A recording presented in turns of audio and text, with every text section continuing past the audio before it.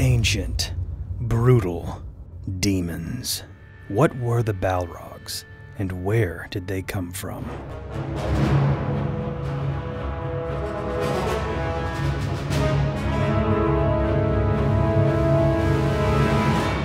The name Balrog meant power terror, or demon of might. They were Maiar, powerful spirits of Arda. Early in the First Age, when Melkor rebelled against Eru, the Balrogs joined him in his malice, following in the footsteps of Sauron, the greatest of the Maiar, and Melkor's right hand.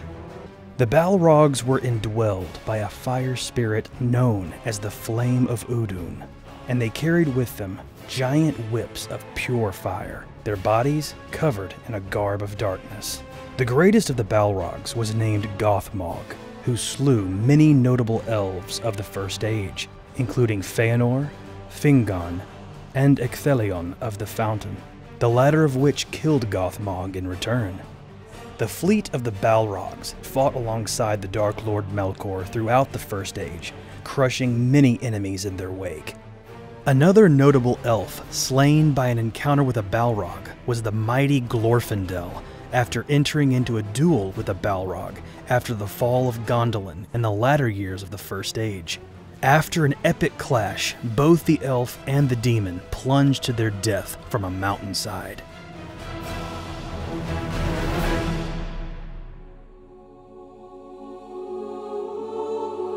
The First Age was ended by the War of Wrath.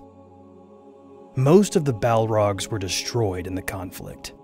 The few surviving Balrogs crawled deep into the belly of the earth. One such Balrog was the one the Fellowship encountered in Moria, more than 6 millennia after the War of Wrath. That lone Balrog entered into a 10-day duel with Gandalf the Grey, a fight that claimed both of their lives.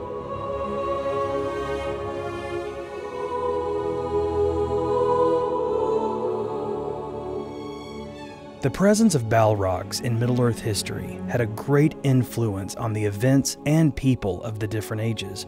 Their might was felt in the earliest of days and reached all the way to the end of the Third Age. The following is an excerpt from the chapter Of the Enemies found in the Silmarillion.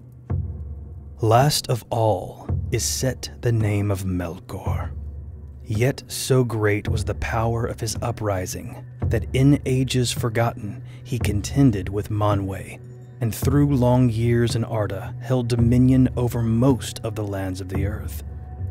But he was not alone, for of the Maiar many were drawn to his splendor in the days of his greatness, and remained in that allegiance down into his darkness, and others he corrupted afterwards to his service, with lies and treacherous gifts.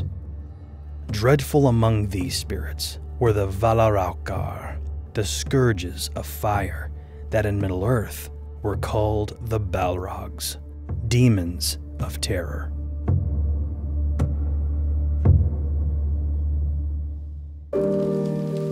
So friends, hope everyone is well.